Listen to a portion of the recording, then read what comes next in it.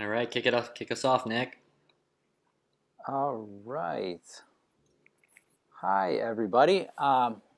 Just some logistics. If you can't unmute yourself or turn on your video yet, it's because you haven't yet been upgraded to a panelist. But if you have been upgraded to a panelist, you're more than welcome to start your video or your audio. We're just trying to make sure that everybody who can participate is someone who should be participating, just as an extra measure of security in our age of Zoom video conferences. So thanks for everybody. Thanks to everybody for joining us. This is the first virtual Light seminar that we've had, the first virtual Light Together We Remember event we've had. The last time we got together to run professional development was in late January in person, and it was a huge success. So we wanted to replicate that during this Genocide Awareness Month campaign. I am going to share my screen right now. And can everybody see that? I assume you can. We're going to go back and forth between screen sharing and between that grid Brady Bunch view that you just saw there.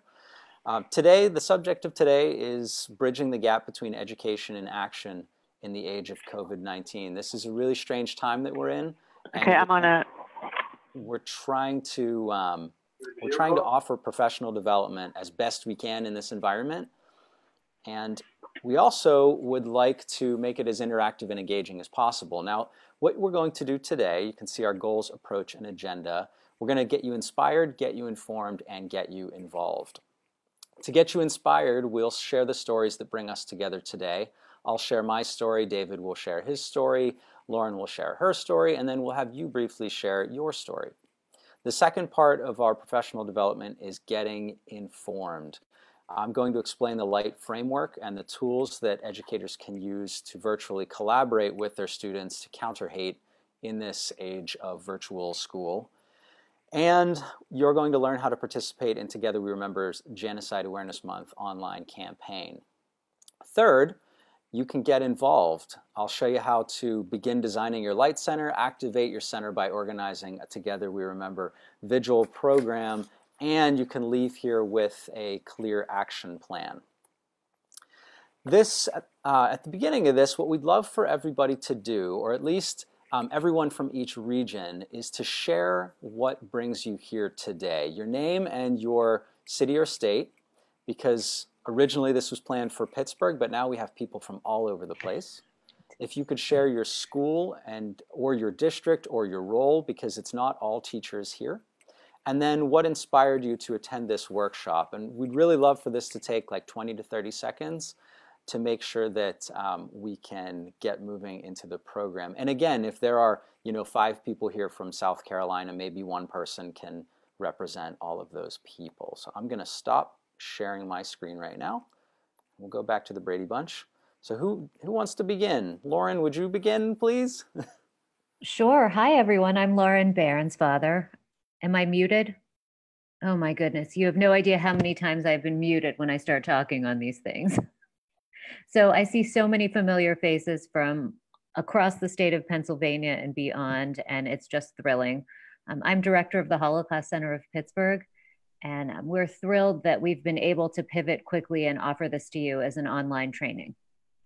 Leave it there.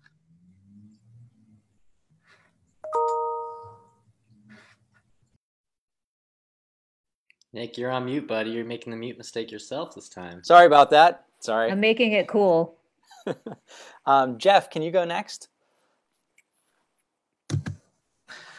Hi, I'm Jeff Ergel. I'm a faculty member at the University of South Carolina, and I saw this through social media, and it's becoming apparent that we're going to have to begin to think about how to prepare pre-service teachers who I work with to not only receive professional development online, but also deliver instruction online to students.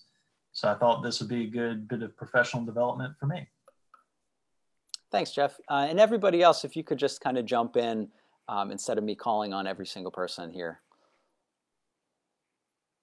Really good teacher facilitation, Nick. I'm Emily Bernstein. I'm the Education Outreach Associate at the Holocaust Center of Pittsburgh. So if you're interested in any of our programs and teacher trainings in the future, please feel free to reach out to me. I'm Michelle Russo. I'm a teacher at Seneca Valley School District, which is up in Harmony, PA.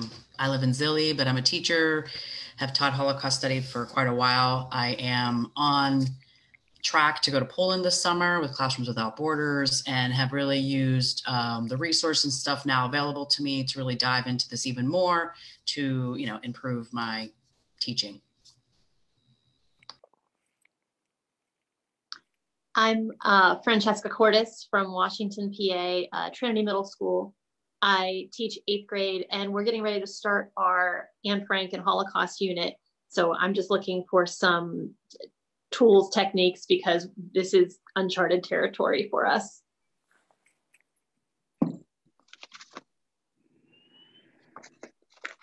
I'm John Frasca. I teach at Carson Middle School in North Allegheny. I teach 8th grade English. Like what was just mentioned, I'm in remote learning as we speak. So I'm getting ready to potentially teach the Holocaust online. And that was my motivation for joining this, to ensure that I could deliver it in a way that's effective for kids.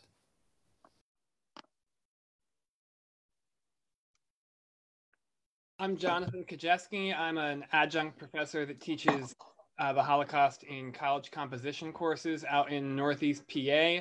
I just drove out to Pittsburgh right before the state shut down, so it's nice for another one of these trainings.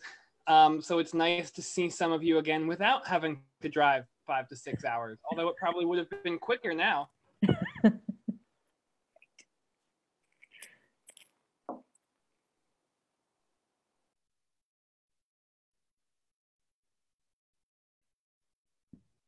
I'm Suzanne DiPietrantonio from Central Valley High School, which isn't far from Pittsburgh. And I've been involved with the Holocaust Center of Pittsburgh for a couple years now. And I just wanted to hear more about what Nick has to tell us. And I'm Mary Shuttlesworth. I'm at La Roche University. I've been working with Emily through the Holocaust Center for a couple of years now, and had planned to take some students to Germany and Poland next month, but that's not happening anymore. Rescheduled for next year, though. I am Carrie Zillian, and I teach with Suzanne at Central Valley High School. I'm also involved at the Holocaust Center of Pittsburgh, and Nick's been talking to us so much about his initiative. I just wanted to know more.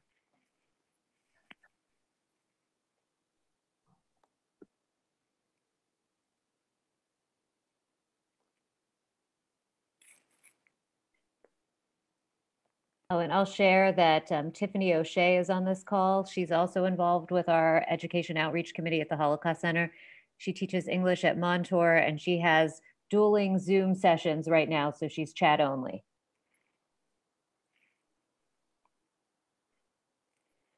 Impressive. No doubt. And then it looks like Mike, sorry, I'm not seeing the end of his last name. Oh, Mike Sherry doesn't have a mic. Mike doesn't have a mic, but he teaches with Miss Cortese.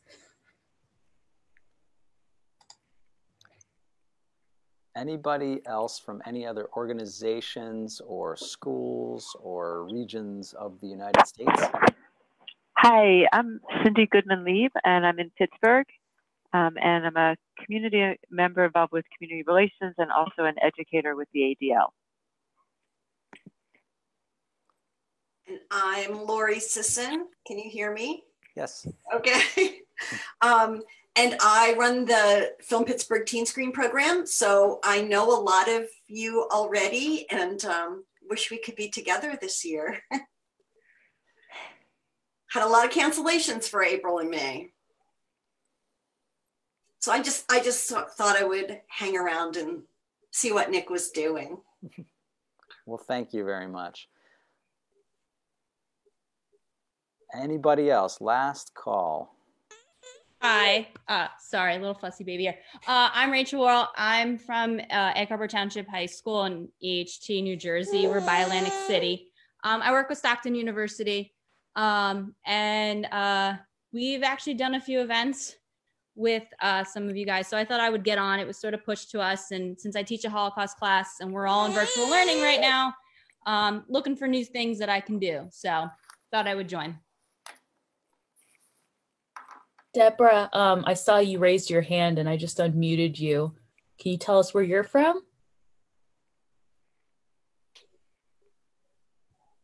Deborah Ween?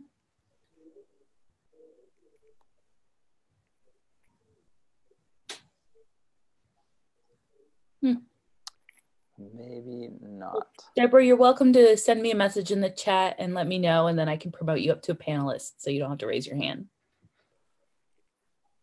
All right. Well, for the sake of time, I'll get moving forward here. It is really cool if you look around the group here. There's a lot of people that wouldn't normally have been together had it not been for this strange situation that we're in. So I guess we'll have to look for the positives in it, and this is one of those positives. I've also invited a couple people here to speak about everything that I'm going to be speaking about, and they can do a much better job than I can because they lived it. So I have two students, one former student on the call and one current student on the call. The former student is Jimmy Byrne, and he was one of my key go-to light people last year, and he had this idea, and I'll let him talk a little bit more about it, but it was all based around Indigenous Peoples Day and Columbus Day. Jimmy, can you kind of share the story of how light allowed you to get a little bit more involved in your community and become a community activist?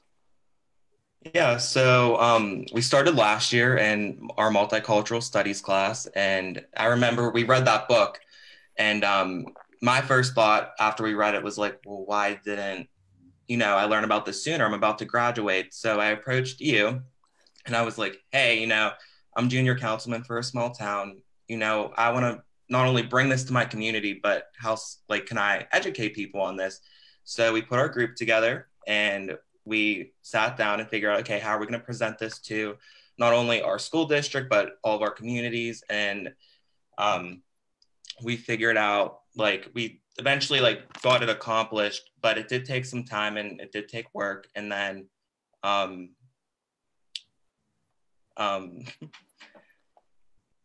well, Jimmy, let me chime in here. The book that we're talking about is a multicultural picture book called Encounter. And it's really primarily a children's book. But we read it, and in the book they mentioned Columbus Day and the history of Columbus. And the students like Jimmy and some of his friends decided, hey, you know what, let's get this recognized in our community. And that's what we're talking about today, is how to get students applying their skills to real world problems. So the problem that Jimmy identified is that his community, the mascot of his community was formerly the Indians, and his community celebrated Columbus Day, and he wondered, if we have a strong history of Indigenous people in our community, why don't we celebrate Indigenous Peoples Day?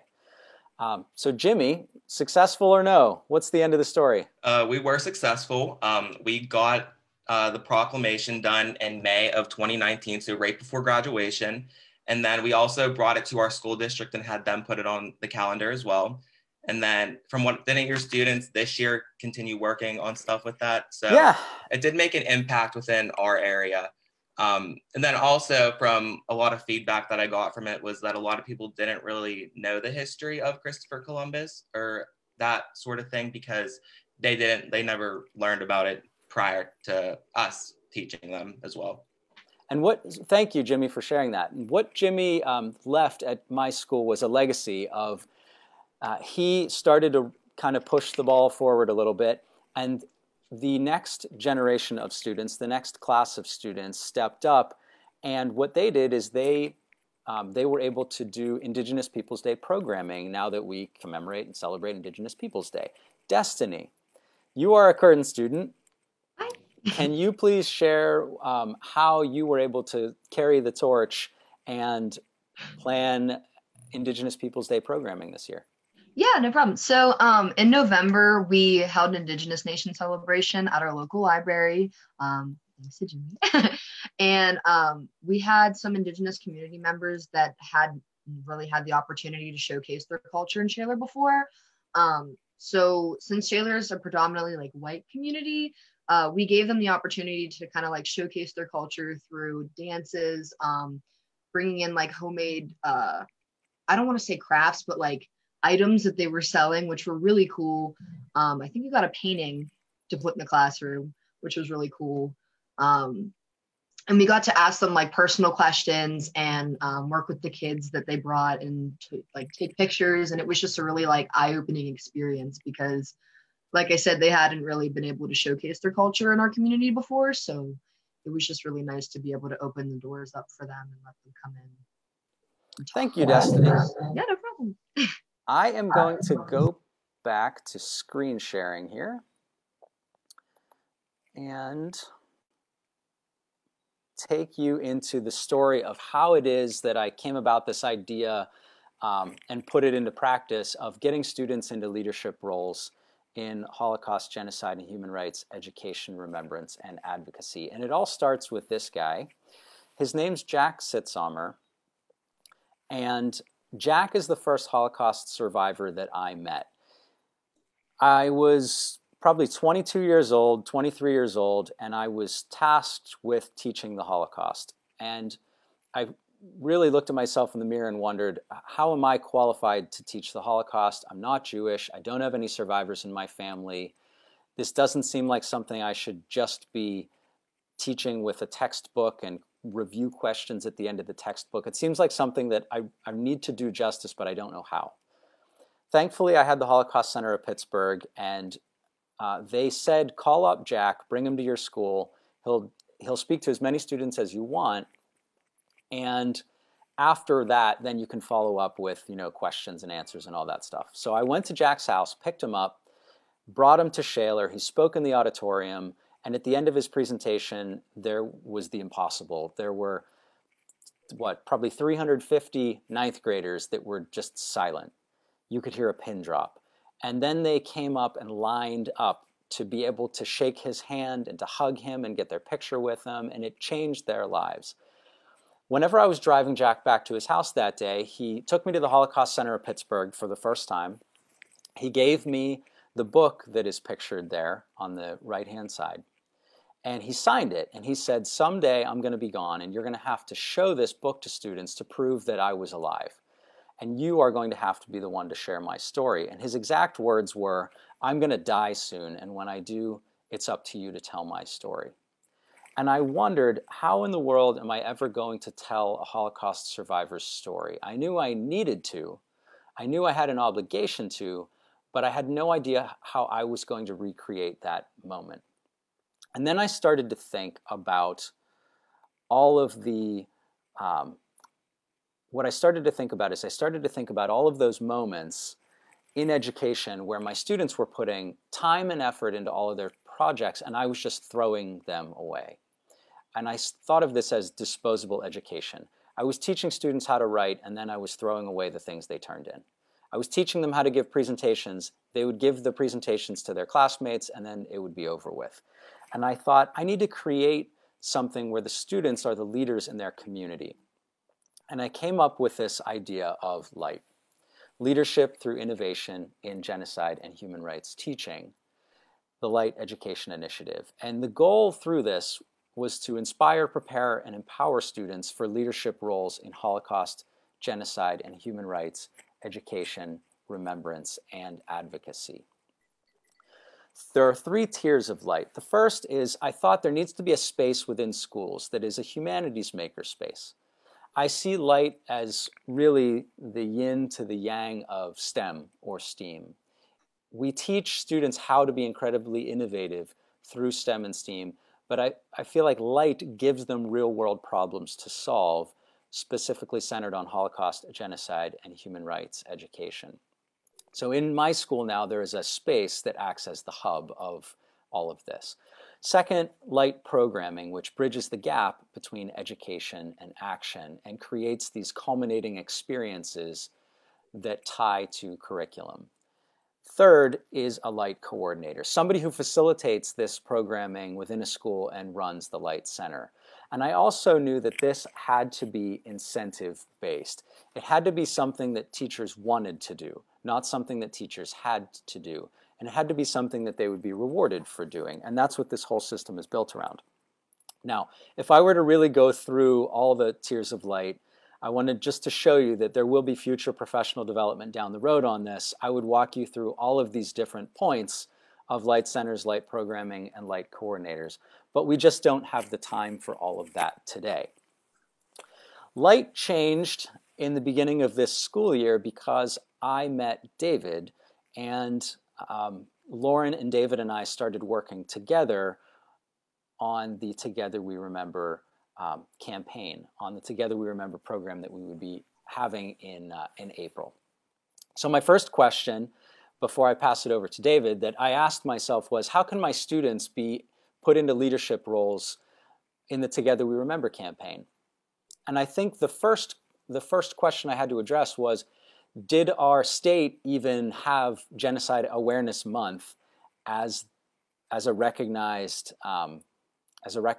holiday, as not a holiday, but as a recognized month of commemoration and remembrance? And Pennsylvania did not. So my students then co-wrote, co-authored a Genocide Awareness Month proclamation, reached out to their state representatives, and in Shaler we have a Democratic representative and a Republican representative in the state house, and they were able to get the Genocide Awareness Month proclamation co-sponsored, and the students were invited to Harrisburg to read it on the House floor to have Genocide Awareness Month become a permanent fixture in Pennsylvania. The students were supposed to go in mid-April. Obviously that got canceled, but it's still scheduled to be read on the House floor in mid-April by those representatives. So David, I'm going to turn it over to you. If you could talk a little bit about your story and about Together We Remember. Yeah, sure thing. Thanks, Nick. Yeah, and I would not be here if it weren't for the efforts of Nick and the Holocaust Center of Pittsburgh and connecting the dots. And I truly think that the work that Together Remember is doing is so enabled by the Light organization and the project that you've built, Nick. So thank you so much for what you're doing. And I was always saying I needed an educator, like a real educator. I found myself doing a lot of informal education work. And now that we're able to team up with folks who have this rigorous skill set and experience in the classroom, it's made my work that much better. So hello, everyone. It's really nice to meet you. My name is David Esther, and I'm the founder and CEO of Together We Remember. We're a nonprofit organization and an emerging movement now all over the country and the world dedicated to empowering the next generation of leaders to make never again a reality by transforming remembrance into action. And that's really the most important part. And I found my way into this work and this movement because of my family story. Something you'll learn very quickly about me. Often folks say, well, what do you do? What are you passionate about? And then very quickly I end up talking about genocide because all four of my grandparents were Holocaust survivors and in really different ways. And their experiences and how they shared their stories with me completely opened my eyes to the power of collective memory to wake up young people to be social justice advocates. And so many of Nick's students are like that, and it's not that I even had the personal connection, it's just exposure to survivors in this history particularly gets young people to want to engage and make the world a better place. I am patient zero for my own experience. And when I was a junior at Duke University, my grandpa, who had survived the Mauthausen and Auschwitz concentration camps, he passed away. And for me, that was my generational moment, in Judaism and Hebrew, it's the Lador Vador moment, the generation to generation moment where I had to step up and carry on his legacy. And I went back to school and I asked myself, how could I honor my grandpa's memory in a way that would be relevant, meaningful, but most importantly, actionable to my school community and to future generations. At the time, Israel and Gaza were at war. Jewish and Muslim relations were really tense, but there was no Holocaust Remembrance Day program. And one of my close friends, who was the Muslim chaplain of the university, said, David, do you have an idea for a program that you could organize?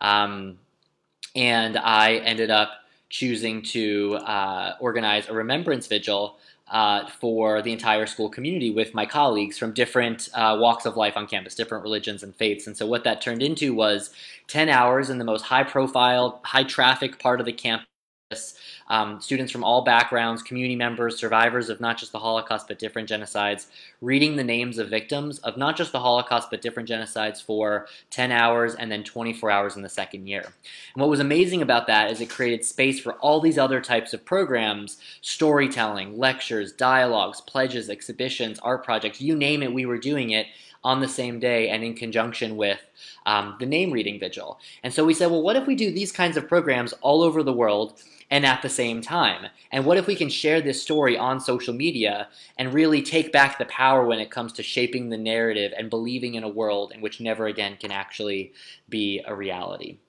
And so that's what we did, and I'm really proud to share that a couple years later, that was 2012, here we are now, 8 years later, we've organized over 100 remembrance programs in 9 different countries around the world, mostly in high schools and college campuses across the United States. And I had the privilege last year in January to speak at the United Nations and share a bit of my story with folks, and it was incredible. Sitting across from me was the ambassador from Austria, and Mauthausen, the camp my grandpa survived, was in Austria, and he apologized on behalf of all of his people that hopefully, if any, God forbid, if anything like the Holocaust were to emerge again, that his folks would be on the right side of history. And that was one of those surreal moments where I was just like, wow.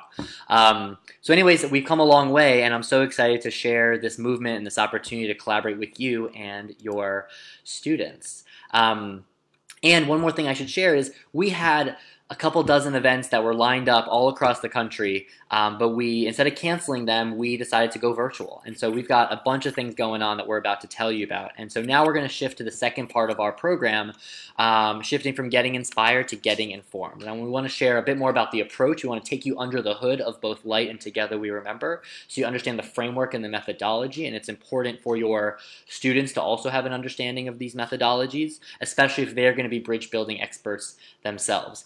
And then we also want to share a bunch of the events and the resources that are available to get rocking and rolling pretty soon.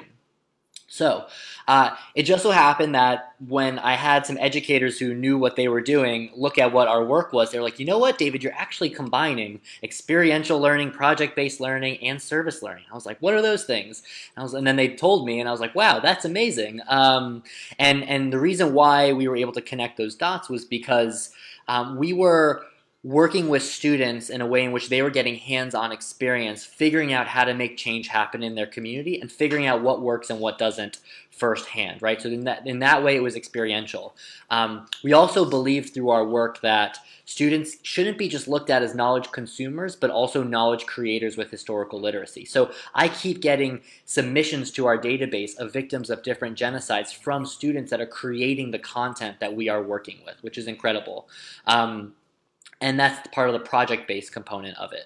And then third, we also believe that students can not just learn from history, but they can make history themselves and benefit their communities. And that's the component of it that's related to service learning. And in that process, young people, as well as our educators that we work with, become stewards of the past and change makers for the future. And it's been really exciting to see this play out time and again and in so many different ways. And Nick's story with his students is a prime example of that, but it's one of many, and we want to unleash dozens of more at the same time, and now virtually. Another thing that's really important to share is the methodology that underpins really any remembrance and bridge building event or program that we organize and encourage you to bring into your virtual classroom and into your virtual communities. And those are the following. Number one, when you look around our event space, you'll see folks who perhaps never came together before. It's an unprecedented, unlikely group of allies across lines of difference usually. These are the folks that need to do the work. Second, and often this is the hardest part, right? How do you get these folks to show up when there is often a legacy of mistrust? It takes a lot of work to make that happen. Second, opening hearts and minds with arts and stories. We all are carrying trauma, and our communities have collective traumas. So to be open-minded to what is possible in terms of creating change and peace in our communities and around the world, the arts and storytelling often goes a very long ways to prepare us for number three, which is facilitating learning about atrocities past as well as present, and taking and relying on the experts that are already in your community. So for example, if you're in Pittsburgh, there are a ton of folks at the universities who you can rely on, bring into your classroom. There are survivors from the Holocaust Center of Pittsburgh that you could work with to enable young people to get exposed to certain histories. I, as someone who grew up in Boca Raton, Florida, predominantly Jewish community, with tons of resources, and I had a number of privileges, it was only really until college that I learned about genocides beyond the Holocaust. And that was something that I was quite frustrated by. And so we want to expose young people to different histories. And fourth, this is the most important step, fostering trust and belonging through solidarity activities. So we've gone through getting all the folks who need to show up. They're open-minded and open-hearted. They have more information. They're becoming expert in the subject matter.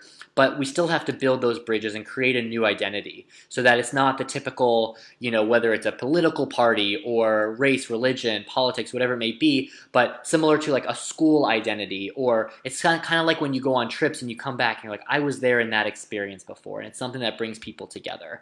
We do that through name reading vigils, through dialogue activities, and a variety of other things that we'll tell you about in a little bit. And then once you have that trust, you really can then move on to 5 and 6, which I have in grade because you really want to get there. You have to earn your way there by getting through step 4, which is 5, practicing taking action, and then 6, sharing the story. Because if you take action and you make a difference in your community, like Nick's students with Indigenous Peoples Day, you want to tell that story because that's the sort of stuff that makes people believe change is possible and gives them new ideas for what is possible and to make that happen. In a more sustainable way. But you don't want to tell that story and you don't want to practice action until you have that trust and belonging with the group of folks that you're trying to work with. A couple of organizing questions that I think are helpful to think about are, where do you want to spark or spread the light flame or together member flame within your community or across your communities? So think about it. Do we do this just with our class? Do we do this with our whole school community? Or do we do it with our entire community and even communities connecting the dots? That's why I like that graphic on the right where you can imagine this web coming together. And here we are on this call right now with a bunch of different schools. On Monday, we had a call with student leaders across the country, and we had at least 5 cities and perhaps a dozen schools represented, and we could do something together, which was really exciting to think about and imagine. But if you're someone who's like, look, I have so much on my plate and I need one period, something quick that I can do, we certainly have opportunities where you can plug in some lesson plans and programs, which Nick will talk about in a little bit. So now I want to transition to some of the events that we have coming up. We took a bunch of those events that were in person and previously canceled, and we moved them online with our coalition of various Holocaust, genocide, and human rights museums and other organizations all across the country, and even some folks around the world are starting to reach out and say, hey, I got some folks in South Africa that say, can we participate? Which is so exciting and so interesting. So what I'm going to do is highlight a couple of these events for you that would be especially student friendly. I didn't want to actually exit out of that presentation yet. Hold on one moment. Click the wrong button. Here we go. 3 events to put on your radar. This Sunday, the Holocaust Center of Pittsburgh is hosting our virtual summit, What Does Never Again Mean to You? It's going to be an incredible panel with some of the country's leading experts on countering identity-based violence, as well as those who've lived the American dream from escaping genocide and violence in Kurdistan to arriving in the United States and then reforming white supremacist Nazis. That's one of our speakers, Dr. Haval Kelly. We've got Susan Bro, the mother of Heather Heyer from Charlottesville. And Heather was killed in Charlottesville, unfortunately, by a white supremacist. But Susan is a powerhouse of an activist and a storyteller. And we also have some other incredible speakers who will be joining us. And then we also have a virtual lecture that I will be leading on April 8th on Wednesday, which we call Wisdom Wednesday. And it's going to be about the history of the atrocity prevention movement. So what I'll be doing in an interactive way and discussion format is sharing the origin of the atrocity prevention movement and how we got to now and where we're at and how folks can get involved both through Together Remember but also more broadly. And then third, we have an incredible virtual performance by one of my favorite musical groups called Fly By Light. These are former student activists, they're artists, they're poets, and they created this incredible music video called Peace and Positivity. And they'll be joining us. They'll be doing some impromptu spoken word and rap. So definitely something that your students, I think, would love, especially those that are artistically inclined and are aspiring artists. So those are a couple to call out for you. And now what I'm going to do is shift my screen share to our website and give you a tour. Actually, hold on. I have one more thing to show you. Sorry, y'all. I'm going to give you an overview of the resources that we have. So there are a bunch of resources that are available to you to get rocking and rolling with as of today. If you go to the Together Remember website, the whole website is just basically a resource portal for you to find what you need and bring it into your virtual classroom and work with your students. So we have a virtual playbook with various guidance and recommendations to create a virtual event and access to our tools and resources and materials that you see listed below. We have our virtual memorial, which streams the names of victims of genocides and atrocities from our database 24/7, 365, and has testimony videos. We've got our virtual event calendar, which I previewed with you just before. We have a name reading app, which we're going to use in a little bit together. So you could literally have a name reading right here, right now, using your phone. We have a pledge sheet, which is wonderful to showcase how, who, what, why, and how you pledge to remember as an individual, and it's a great group project. And then we also have a flexible lesson plan that Nick created, which is really, really helpful for folks who are looking for things that align with state standards, especially in Pennsylvania, but I'm sure they would work otherwise as well. So now I'm going to shift my screen share, if I can get the technology to work, to the website itself and give you a bit of a tour. Can you see what I am sharing?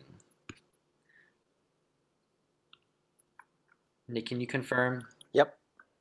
Do you see the website? Yep. All right, now if only I can find it. There we go. I'm still getting used to jumping between all these different tabs. All right, so let's first go to the virtual memorial. If it decides to load. I'll skip that one for now, maybe. Let's go to the virtual resource hub. There we go.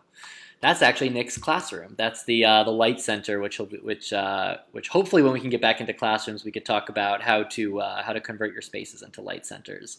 And that was one of our professional development workshops in January.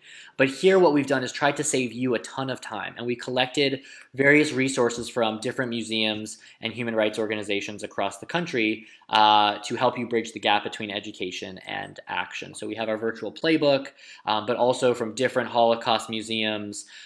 As well as a resource, more broad resources from organizations like Teaching Tolerance and Facing History. And we're also going to be adding some resources about how to talk about COVID-19 with students if that's something that is common in your virtual classroom. So we have that available to you.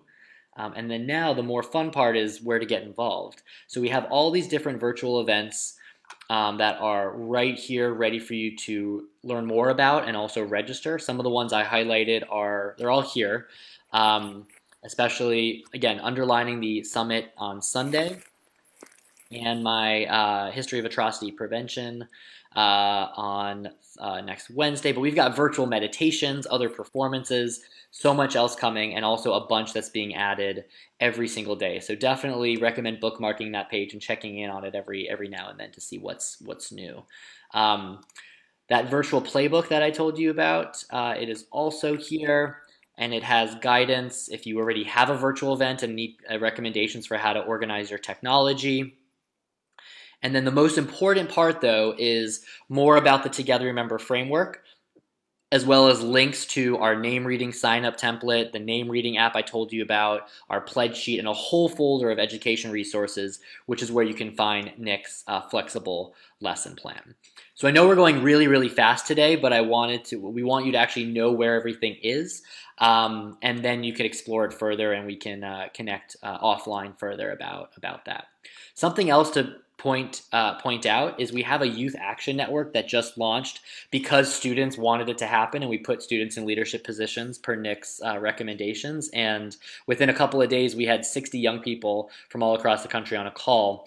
And so this is a great page to share with your students and say, hey, if this is of interest to you, jump in and start collaborating with students all across the country. I will be setting up a sign-in form that's more detailed, but for now, feel free to just send us an email at info@togetherweremember.org. All right, so that is our virtual tour. I'm going to get us back into the presentation in just a moment. then we will shortly open it up for some activities. Oh, great. I have a video to show you. So before we do a couple of these exercises, I'd love to share with you a brief story about Marjorie Stoneman Douglas High School in Parkland.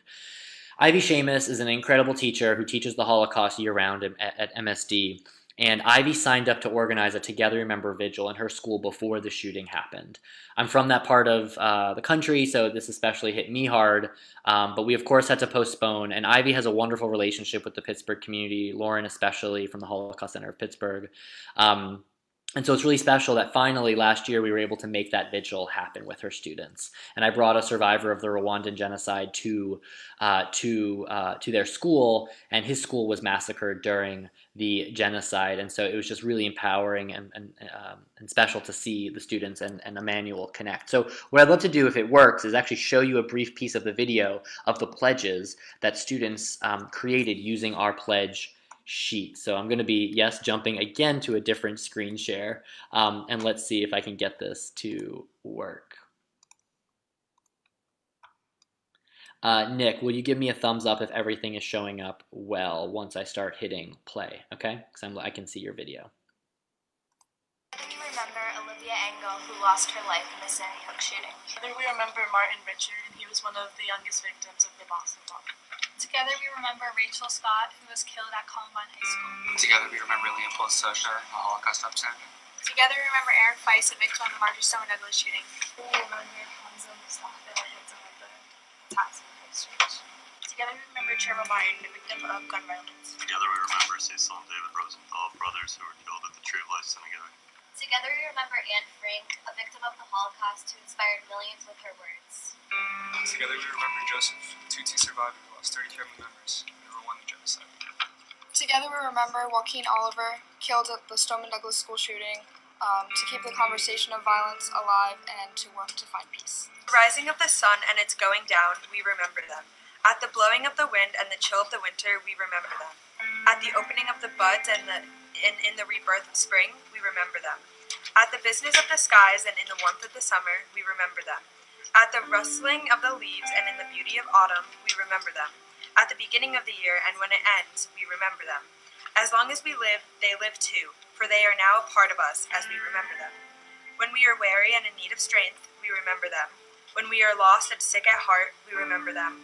When we have joy we crave to share, we remember them. When we have decisions that are difficult to make, we remember them.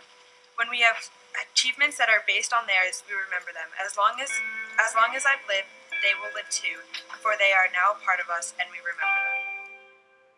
Especially younger folks. When I'm sharing my story, it's not a crazy genocide that happened in a really crabby, crazy African people. It's a humanity crisis. If it can happen to Rwanda, it can happen to anywhere. Maybe not from Hutu and Tutsi, maybe from other kind of differences. Right, and actually when you leave this class, you see a poster on the wall over there. Elie Wiesel said that when you listen to a witness, you become a witness. So we all just heard you, and now it's our responsibility to tell others about your story. So that was a video that was created by the students in the class, and it was incredible. We shared it on social media, and it was really successful, and just it was one of the most powerful experiences that I've ever been through in my life, in that classroom on that day, and that has inspired us to continue using the TWR pledge sheet more than ever. And we actually have a group of students in Indiana that have asked people all across the country to submit their pledge template, just showing you what it looks like here and answering these questions. And they're going to stitch together a video that by the end of April will be hopefully really powerful and commemorate victims of all different atrocities across the country. So yeah. Nick, I'm checking time and I can't see the chat because I'm sharing screen. I just want to check in and see, do we want to proceed with still doing the activity or just talk through it? Why don't you just talk through it briefly for the sake of time? I don't want to hold anybody longer. David and I will both be on the call longer, but we want to make sure that we wrap up at 3:30 what we intended to share with you. Yeah, great. All right, good. So I'm glad I asked. So this is the name reading ceremony activity that you could do even virtually with your students. It was originally designed for like a community space, but what we've done with folks before is you go to that URL bit.ly/twrap2020, and you'll find the app. And when you tap the screen, a different name of a victim of a genocide or an atrocity will appear, where they perished and when, or how old they were. And you can invite folks to, in a circle or at random, take turns reading names with what appears on the screen for however long you want. Or you can organize a more formal name reading ceremony that takes place over multiple hours or an hour. There's really no limits to how it can be done, but it tends to be a really powerful experience, and everyone connects to it in a different way. And it's helpful to then ask folks what came up, what did they think about as they were reading names. And it's always been a special experience every time I do it, and for different reasons. So we want to really share that with you. I often ask the question, what's in a name? And someone once told me, all of humanity. And it's just really it's really special to see that play out. So recommend having a look at that resource and doing that activity as part of perhaps a class-based or community-based vigil, even virtually. And then the second thing is that pledge and dialogue activity, where you can invite your students to fill this out, either print it out and create artwork with it, like the students at MSD, answering these questions, choosing a different genocide or an atrocity to research and find an upstander or victim or survivor to profile. I think it's very important that students are in the driver's seat to choose what they want to remember and why and who. We often will do this in sort of a ceremonial way. If it's if it's an activity for one day or one moment versus a sustained project over time, which is also an option, inviting folks to share not just what they wrote, but what's the story behind why they wrote what they wrote, and that can be very very powerful as well. And there's a couple of guiding questions that are really at the core of what we do, and it is the following. One, what is the meaning of never again in your community, in our community? Often, for example, I'm here in Baltimore, and Baltimore is very much the way it is, with a number of challenges because of an unaddressed legacy of genocide, of slavery, of racial terror lynching, of Jim Crow, and now violence with police and mass incarceration. So there are a lot of redlining. I mean, the list goes on. So never again has a really important contemporary meaning right in our backyards in many cities, in all cities really in the United States. And of course, the land that we are on, indigenous land, so there's a lot to be explored in our backyards. And second, how do we actually collaborate to make never again a reality, right? It's one thing to do a vigil in which we kind of say kumbaya, and there's, it does mean a lot, but at the same time, so what? Like, how do we translate and honor memory by taking action? So that's the second question that we invite you to think about with your students as you design your projects and programs. All right, the last part of the presentation before we open it up to questions is and dialogue is getting involved. And I want to turn it back to Nick. And Nick, since I'm ready, do you want me to give you back the presentation? Yes. Yeah, give me back the presentation, if you could, please, and thank you. Yeah. Okay, David, can you see that? Perfect. So why Together We Remember and Light fit so perfectly together is Light is all about getting students opportunities to take their communities in their own hands, to build community, to make positive changes, to just make it better than they found it and leave it better than they found it. And Together We Remember's mission is transforming remembrance into action. And what you heard at the beginning of this with my students fighting to get Indigenous Peoples Day recognized in their community, it proves that all of this is really, it's kind of, I heard the description today, open sourced, meaning at one school it may be women's rights, at another school it may be Indigenous Peoples Day, at another school it may be building a Holocaust memorial. It's just, it looks different depending on your community. You have to think about the needs of your community. And what I want to do is I want to pass something off to you that I've made for this virtual moment we're in.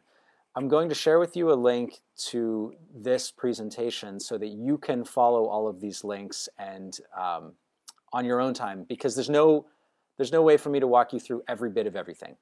The point of professional development is for me to give you tools you can use and that you can share with people that are useful to you. And that's what I'm going to do right now in the next couple minutes, is show you some things that are useful to you, that are turnkey, that you can use tomorrow with your students.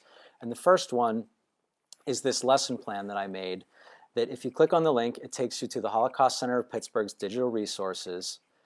And if you scroll down, you see it says resources for educators. And I made this Together We Remember Flexible Instruction Day lesson plan, and I included all the attachments. And it's really like copy paste. You're ready to roll. And students can, they can dive right into this, and you can dive right into this too. And as you can see, it puts students in a leadership role in Together We Remember. So what I have here is I have the overview, the assignment, the subjects and grades, the Bloom's taxonomy, students will be able to, and all the learning objectives, the procedure, everything is there for you. And then you can copy paste these student directions, which has students walk through a Together We Remember name reading vigil. So they're doing a basic introduction, they're learning a survivor's story, and you can see they can watch a 4-minute survivor story that's David's grandfather. They could watch a 74-minute survivor testimony from Jack Sitzheimer. They could go on any of these resources like USC Shoah Foundation, USHMM, and it's really the sky's the limit. Or they could watch testimonies of Rwandan survivors or Cambodian survivors. Then they learn about genocide and mass atrocities. And one of the ways they can do this is by taking part in the Together We Remember campaign. So the students could chime into this live lecture, take part in this moment at noon on April 8th, and you could treat this as a virtual field trip with your students, or you could treat it as a virtual assignment, or it could be virtual professional development. It's really like sky's the limit. Then the students participate in a virtual vigil, either on their own, with their family, friends, or community, or they can participate this Sunday in the nationwide virtual vigil that is the Holocaust Center of Pittsburgh and Together We Remember's program. Once they're done, they do one of these pledge sheets. Who will they remember? What will they remember? Why? And how will they remember? And then again, they're back in the driver's seat because step 6 is they're sharing what they've learned and they're practicing taking action, whether it's surrounding Genocide Awareness Month or something else. The online resources are attached for you to be able to easily upload this to Google Classroom or whatever it is you use. The standards are here, and then there's a student worksheet if you need something for the students to turn in. And it's really simple and it's really straightforward. And I think, very importantly, it's made by teachers for students. And I used it in my class, and the students found it to be very easy. If I go back to the other opportunities, you can treat these Together We Remember virtual events as virtual field trips, virtual PD, and or virtual student projects for the entire month of April. All you have to do is click the link to the events, and the sky is the limit again. Or your students could become part of this youth coalition, this youth crew. There's a student ambassador named Charlotte Olson who's leading this. She's absolutely amazing. And my students have jumped into it and they're loving it. They're saying, I'm actually excited about school again. The second thing you can do to get students into leadership roles is connect them with their Holocaust centers or museums. Whether it's the Holocaust Center of Pittsburgh or whether it's the U.S. Holocaust Memorial Museum, you can take them on virtual field trips. And for the first time, I think, ever, you can, for some of you, you're in this whole virtual environment where you can require them to do these things, and they actually will probably do it. Maybe it's because they have to, maybe it's because they want to, maybe they're bored sitting at home, but I think they're more likely to go on these virtual field trips with you now than they have ever been. And the Holocaust Center of Pittsburgh has a new exhibition online that you can check out. The Early Warning Project through the U.S. Holocaust Memorial Museum, if you look at that, it's, if you've never seen it before, what it does is it shows you the map of statistical risk of where it is likely that a mass atrocity or genocide will happen next. And I have a lesson plan for you that students can dive into where it's under Light in Action, if you click on it, where they will be able to do a genocide awareness project. So again, if you click on these links, you'll see Light in Action, Genocide Awareness Project. Click here to download a PDF. Everything is free. Everything is there for you. Third, you can connect your students to local or national projects like the Butterfly Project, where they're actually making a Holocaust memorial in their community, in their school, or right now, even in their house to hang in their window. They could get involved in arts and writing competitions, once again, explained on the Light website, or civic engagement projects like getting Indigenous Peoples Day or Genocide Awareness Month recognized in your school community and on your school calendar. And lastly, you can bring light to your school just by going on the Light website, clicking on Bring Light to My School, and you're prompted to fill out a very simple questionnaire and give some very basic information, and then I can get you connected to this network. Because as you're seeing, this really isn't something that I can go over in a half an hour or an hour very easily, but you can start doing this tomorrow very easily. And lastly, imagine if your school had grant funding to start to build a Light Center. We already have grant funding available to teachers to begin doing this work, and we're already, through the Holocaust Center of Pittsburgh, distributing this grant funding.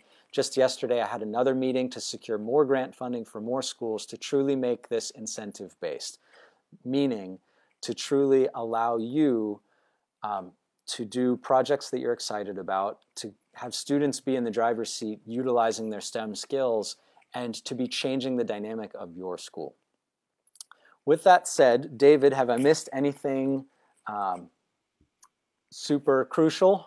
No, I don't think so. I just think the only thing would be just to, just turn remembrance into action, right? So this stuff's ready to go for you on the website, on Nick's website, for Light, and we're here to help. I mean, what else are we doing, right? We are trying to change the world virtually at a time that we have to come together urgently to make a difference. So we're here to help, and yeah, I'll probably stop talking to see if anyone has questions. Well, David, one last thing that I want to say is that in the chat right now is the link to all of these things that I just shared. So if you click on that link, it'll take you to a PDF that, as you can see on the last slide, is everything that we have talked about. And it allows, actually not the last slide, the 26th slide. Those are all the hyperlinks to everything that was shared. Any questions from anybody at this point in time? It is 3:29. If you'd like to ask questions in the chat, feel free. If you'd like to ask questions aloud, feel free. If you'd like to leave the chat at 3:30, because that's really all we asked from you originally, was 2:30 to 3:30. Thank you very much for coming, and thank you very much for participating, and I hope to hear from you soon.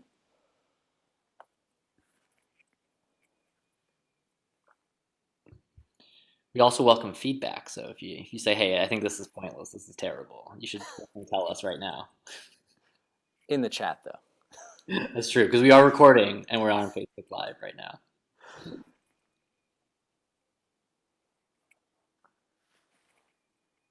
Seeing lots of thank yous, which is great. Love hearing that. Very grateful for all the work that you're doing as well.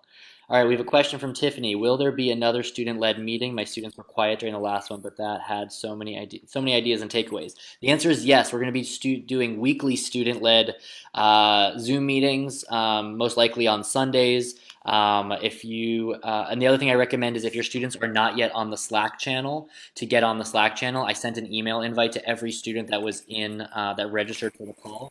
And Tiffany, if you give me everyone's email addresses, we can also get those invites out to everyone that you truly want to be in that youth channel as well. And so the students are already talking and collaborating there right now.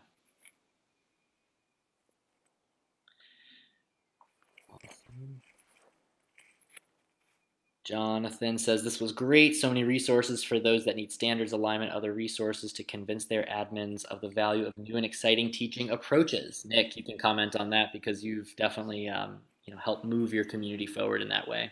Yeah, it's one of those things that as teachers, I feel like all of us, when we retire someday, want to be able to say, you know what, I left my school better than I found it, and I gave my students opportunities that they owned. And I stumbled on that originally because what I used to do is I used to approach social studies as the old sage on the stage, hit him with as much information as possible, and it was really difficult for me to back away and accept that honestly, you don't, it's, as we all know, you don't have to teach them everything, especially not with today's technology, but you do need to give them experiences trying things in a safe environment where they're allowed to fail. Meaning, what we're doing through Light is we're letting the students really like shoot for the moon, and if they miss, it's okay. Like nobody gets hurt, but they can then use those experiences for the rest of their life saying, hey, I tried to get something changed at the state level. I tried to get something recognized on my school calendar. I stood in front of a school board. I stood in front of a council. And it was hard, and maybe I didn't succeed every time, but I learned those skills. And I think the last thing I'll say about that is what my students learned most about the Indigenous Peoples Day efforts is they said, I thought it was going to be easy. I never thought it would be this much work, but it was all worth it at the end of the day. Even though it took 8 months to do something they thought would take 8 minutes, it was all worth it at the end. Awesome. I saw a comment complimenting our slides and presentation. Thank you, Nick, for pulling it together so well, and also thank you to the folks who were my bosses when I was a business strategy consultant, because that helps. It helps. I don't have any real skills other than making PowerPoint slides. A link to the presentation, if you missed it, here it is again. And there's a lot of Holocaust Center of Pittsburgh links coming up, and it's really important for you to know that if you're going to do something like the Butterfly Project, there are grants available to get those butterfly kits through the Holocaust Center of Pittsburgh. Yeah, and then there's another question. Trying to find it in the chat. Lori had a great comment. The best part is the focus on bringing knowledge about what happened in the past forward to inform behaviors in the present. And that's what I wanted to respond to, which is the impact is visible because you could see the change in behavior or the actions of the students, right? The project is designed so that its action is the outcome. And that's really, the best you could ask for in any initiative or program. So I'm really happy that we've been able to bake that in there. And the students can speak for themselves as far as how this has impacted them. And you heard from some of them earlier today. Nick, you addressed the link about the presentation. Thank you. Transcript of the chat box. Hi, Melissa. We can also, we can send out the transcript of the chat box. I can save the chat right now. It is saved, and we can try to send that out because I know it has a lot of links. It's a really good idea. Any live commentary from some of the folks that are still here? Okay, you don't have to speak.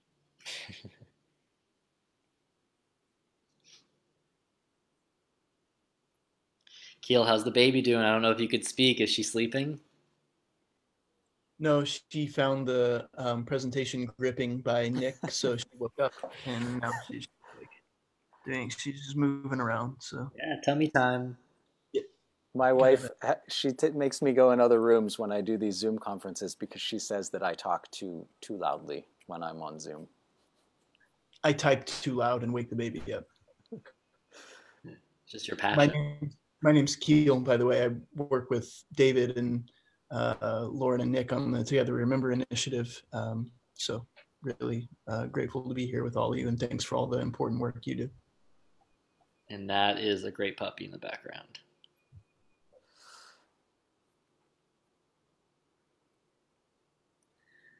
All right, anybody else? Before we end our recording and our Facebook Live stream. And yeah, by the way, we did put this on Facebook Live, so if you want to share this in that format, you totally can. Highly encourage you to. It'd be really helpful to spread the word with any educators, any groups of educators that you're part of. You can drop this link in there, and hopefully this is useful. My mom's going to watch it on Facebook Live, too. She told me. So okay. Hi, Mom. And David, your parents are probably watching, so hi to David's parents, too. Lauren's dad is or was on there, so hi, Lauren's parents. I love it. I love it. It's how you build an audience, folks. Yeah. Awesome. I think we can go ahead and close it out. Jackie, thanks for helping. Thank you, Jackie.